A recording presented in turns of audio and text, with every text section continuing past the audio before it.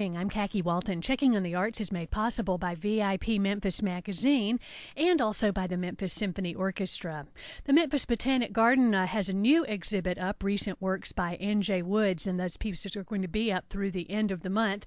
And Jana Gilbertson from the Memphis Botanic Garden has come along this morning, has brought with her N.J. Woods, who I haven't talked to since Channel 10's art auction, so it's good to see you again. Thanks for coming by. Well, if people don't know your story, I wanted to talk about how you got started because when I was preparing to interview you for the art auction on Channel 10, Becky Kelly and Amy McDaniel told me some great things about you, and one of them was that number one, you've never taken a lesson, you're self-taught. And they told me, and tell me if this is true, that you just had an urge to paint, and so you would do that and throw the paintings away, but then watch at the window to see if anybody would come by and pick them up. I would. So that must have been that sort of validated the talent that you had. You were unsure of yourself, but then that sort of made you feel like, yes, I've got something here. Something. But they would, watch for the people to come back to see if they would get anything from the garbage heap, but they never did. But when I would disappear, I'd come back to the window and things would be gone. So made me feel a little better. So you live here in Memphis, but oftentimes you travel out to your grandmother's house to paint some lovely rural scenes. Yes, I did. Yeah. All of my father's people lived in different cities in Mississippi, and we would go down there like during the summer months when school was out, and we spent so many days at my grandmother Sarah's house. She lived in Byhalia, and she had a nice little plot of land there, and she had chickens and pigs, and she had berries to pick, and she would wash clothes. We just had a ball. I enjoyed every bit of it. So you captured those scenes in a really lovely way, and there's just a big folk art element to your style. Do you think? Yeah, well, I thought so. But I've had people ask. They say things like it's a little bit sophisticated to be folk art, and a little bit not so sophisticated to be fine art. So. Right. I'm kind of caught in the middle there somewhere. Well, sometimes it's good when people cannot, when they have trouble categorizing you. Sometimes that can be the best thing. Maybe, yeah, maybe I'm in a zone of all of my own. I don't know, somewhere like that. Well, now I heard that lately you've been painting bricks. Is that true? Yeah. So tell me about that. About 3 years ago, I lived in an apartment complex, and they had like little straight bricks on the back porch.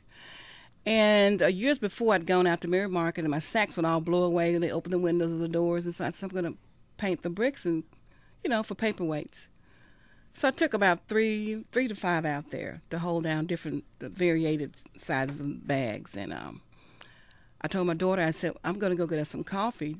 I'll be right back. So when I got back when I went to get the coffee, there was a line. The coffee wasn't ready, so we had to wait. So I said, okay, I'll wait a little bit. So when I got back to the booth, there was a line of people. There was a line of people standing there, and I asked my daughter. I said, "What's going on?" She says, "They all want bricks." And I said, "They do." And I said, "Where are the bricks that I brought?" She said, "I sold them." So I thought, wow. And ever since then, it's maybe 3-4 years ago, they've just been. I can't keep them.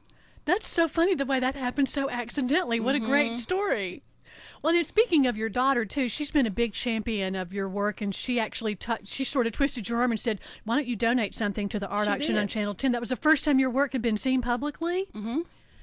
I think it was, I want to say 1994. I did a painting called Raz, and I never thought much of my work. It's just something I did to entertain myself, and my daughter, Michelle, got after me to donate it to Channel 10, and I thought, well, they don't really want this. And she said, Mama, you should do it. And so I did. And we sat there to watch the art auction, and it was so funny. When Raz came on, it overbid it, and I was thinking, like, what's wrong with those people? They have good taste in art. So, I've done it ever since. But it's been That's wonderful. So that kind of made you think, gosh, people want my work, and so you started feeling a little more confident about showing in public. I did. Well, tell us about the pieces in this exhibit at the Botanic Garden. Are you working on new things? Tell us what we're going to see in this exhibit. Well, a lot of the same, the rural scenes and all, but this year I did bring in some new pieces things that people don't really know that I do, like abstract pieces. Really? Yeah, and I give them little wacky names, you know, like this particular set that I have out there now is called Festive.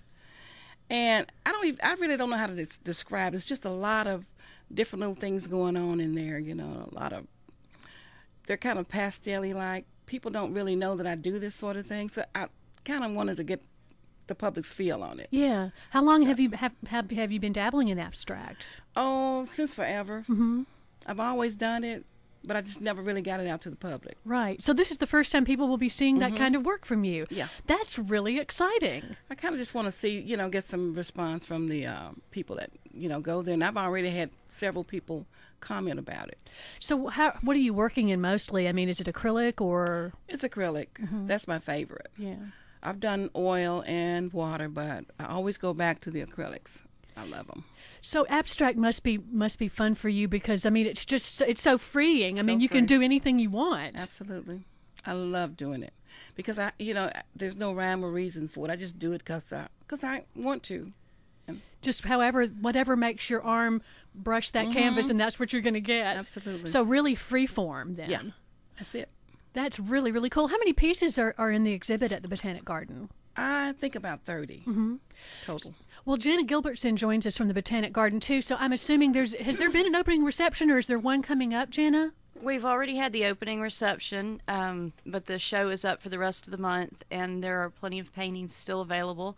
So definitely, come by in the next 2 weeks and take a look. Now, which gallery is that going to be hanging in? That's in the main visitor center. Oh, good. So right both when you ends of the main visitor center. Yep, to your left and right. Lots of room then. Good. Just filled the place up. And we want to mention that NJ's work is on sale. There now a little percentage though will go to educational programs at the Memphis Botanic Garden. Right.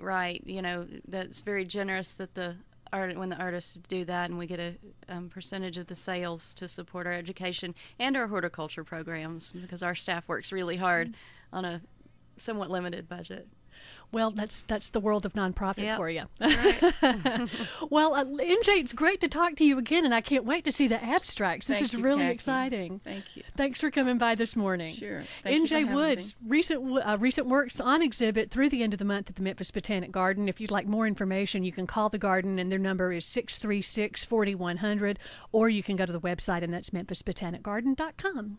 Checking on the Arts is made possible by VIP Memphis Magazine, featuring interviews with Memphis movers and shakers and a glimpse into some of the city's finest homes. Available at various locations throughout Memphis or online at VIPmag.com. And by the Memphis Symphony Orchestra's 2009-2010 season, featuring music to inspire, renew, and uplift with the Grand Series at the Cannon Center, Sundays with the Symphony at GPAC, the Pop Series, and the Fridays on the Town Series. Information on new subscriber benefits at 537-2525 or memphisSymphony.org.